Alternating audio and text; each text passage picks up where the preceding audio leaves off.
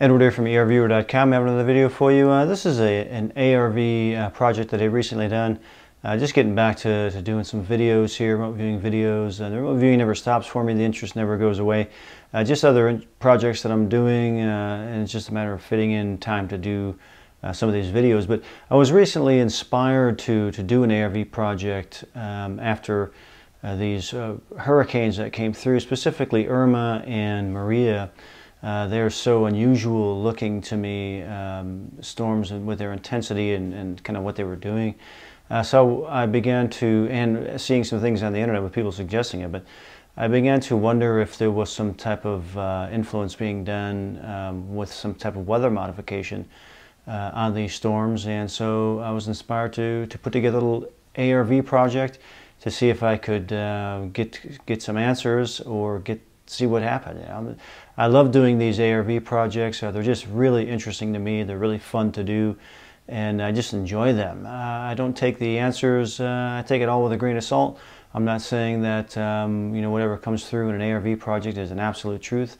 I'm not saying that. I just find it very interesting to experiment with and to work with. So I put together a question on. I had to think about how I wanted to word this project, because I didn't want to say was either Hurricane Irma or Hurricane Maria influenced by weather modification technology, because there's too many things involved. There is geoengineering going on, admittedly, chemtrails in the air, seeding, cloud seeding. These types of things are being done, so I didn't want to have the answer get pushed into that category by default, just based on the criteria that I'm putting the project under. So I wanted to come up with something specific, and so I put together this question, and I call this ARV Project 5137. The question: was Hurricane Irma or Maria, either one, artificially intensified with the use of weather modification technology? If the answer is yes, I'll describe feedback image A. If the answer is no, I'll describe the feedback in image B. So that's what I was looking for, something more specific. Were either of those storms artificially intensified? That brings it into its own category, and so that made it even more interesting to me, and I was even more curious after coming up with that. So I reached out to my friend Dustin, asked him if he'd be able to participate in this project with me and select a couple of targets. He said he would. I asked him on the 21st of September. I sent him a text. He said yeah. He selected the targets. The following day I did the session the following morning, and this is him. I asked him to, you know, seal the images in an envelope, give them to somebody else to label them A and B, so there's some blindness to who knows what image is associated with what letter. So here he is opening the letters envelopes with the images that he selected. My name is Dustin Newcomb. It's 12:20 p.m. Sunday the 24th of September. Edward Reardon had contacted me Thursday night and asked me to pick 2 targets. By Saturday at about 7:20 a.m. I had those targets selected. I gave them to my wife, who then put them in 2 separate envelopes, marked them A and B. So we'll start with envelope A.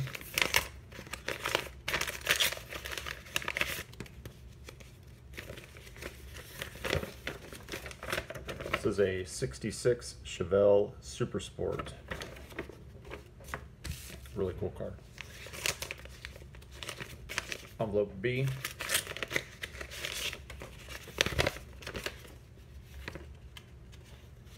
This is the Cayman Trench off the coast of one of the Cayman Islands, a popular dive spot. So if we go by the images and how they were selected, it falls under the answer of B, no. My session was all about water. I was experiencing water, and right from the beginning of the session, as you'll see in the video.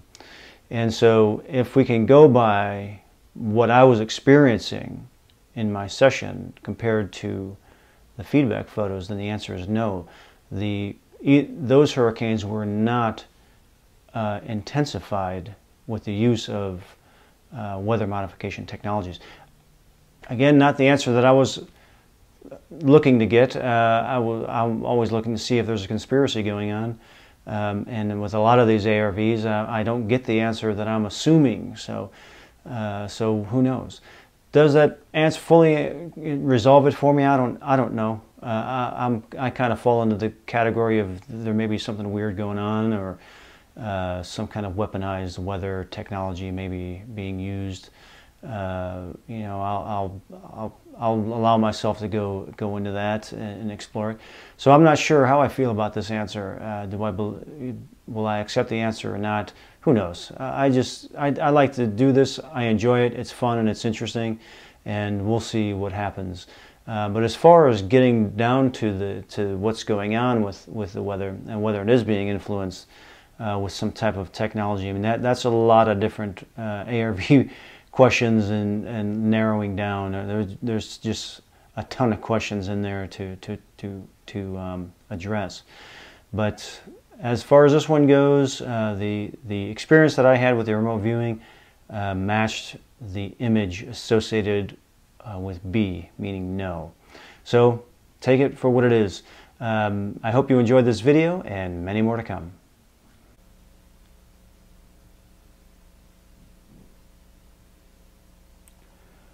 8:36 a.m. September 22nd. Calling this ARV Project 5137. I sent Dustin a text last night at 10:21 requesting that he select 2 targets for an ARV experiment. He does not know what the question is. And I also asked him to seal the images and then have somebody else label them A and B, so he doesn't know which one is A and which one's B. This is the question that I am attempting to answer. I'm going to attempt to use ARV, Associated Remote Viewing, to answer this question. Was Hurricane Irma or Maria artificially intensified with the use of weather modification technologies?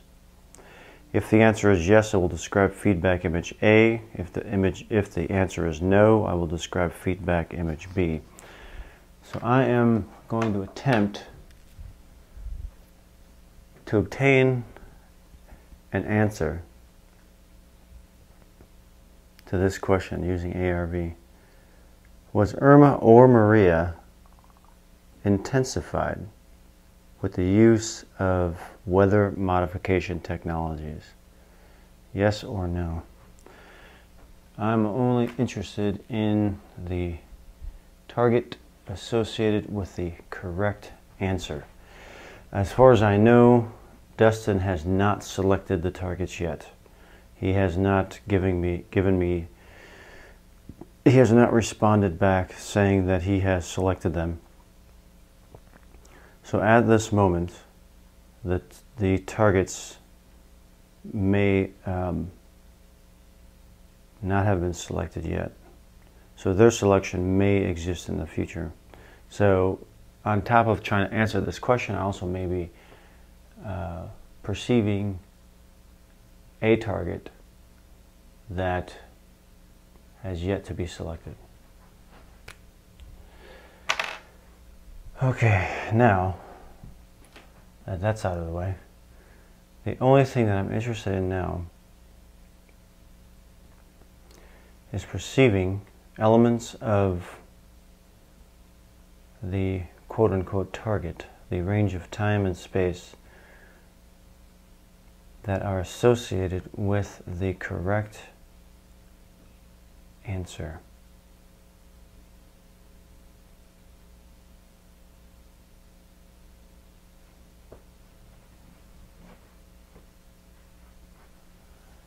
That's all I'm interested in now. 5137. Whites, blue, damp, yellow, foamy, inside, around, black, dim, sharp, pointed, narrow, back and forth, green, looping, shadowed.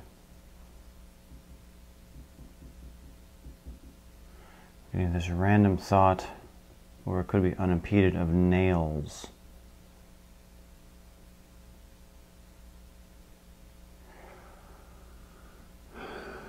Five, 1, 3, 7.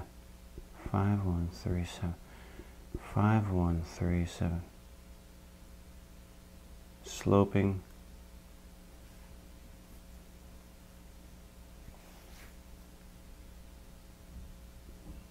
Narrow.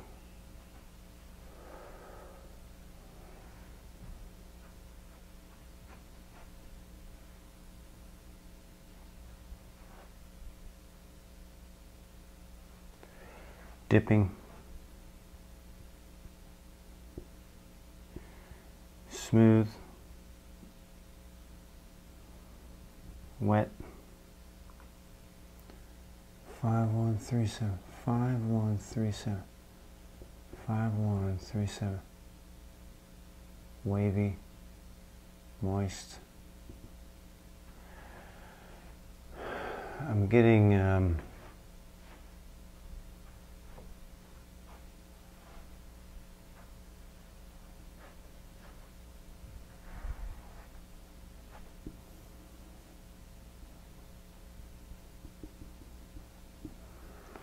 moist and wet.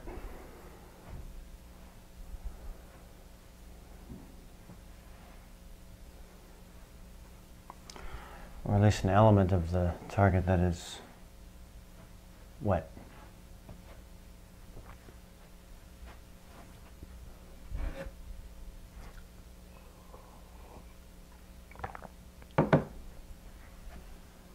Five, 1, 3, 7. 5, 1, 3, 7. Smooth, long, lengthy, grooved, brown, black, silver, glassy, steamy, steamy,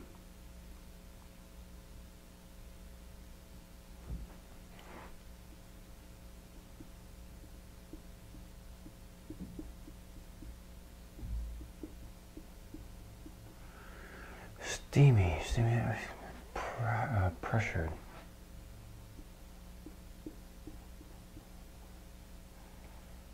Pressured.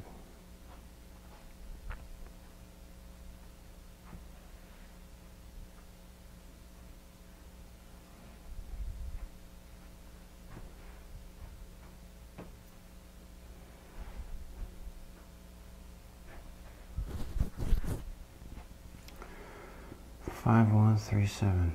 5, 1, 3, 7. 5, 1, 3, 7.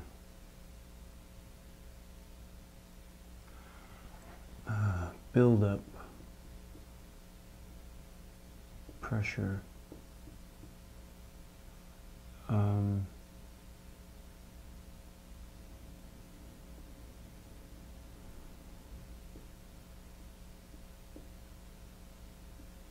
releasing,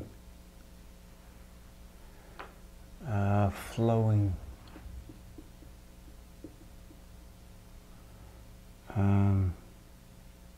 dripping,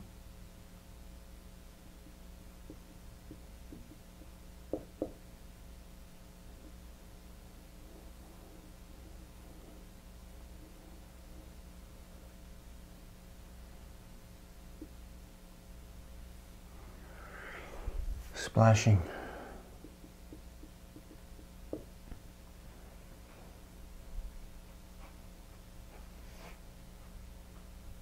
thick,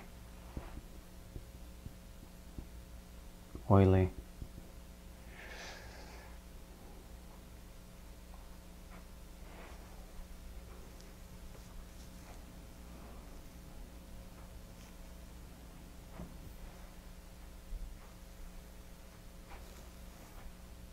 dense, smooth,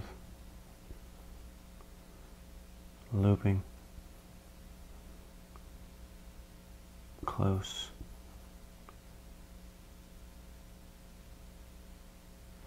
airy,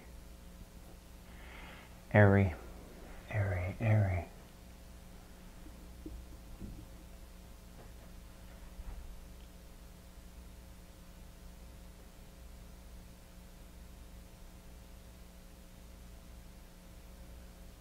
Dripping.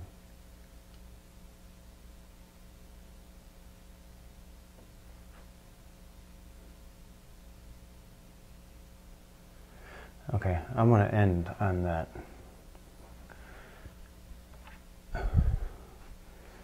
If this is on, then this will be enough to decide if this is correct. But the aesthetic, well, not much of an aesthetic, but a dimensional sensation and a dimensional sensation of pressure, like steam pressure, liquid, humid, misty.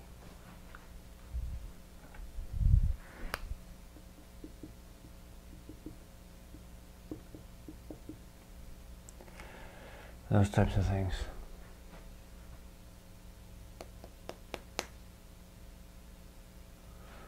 Okay. I'm gonna leave it at that. If this is on, it's on. I don't need any more information than this.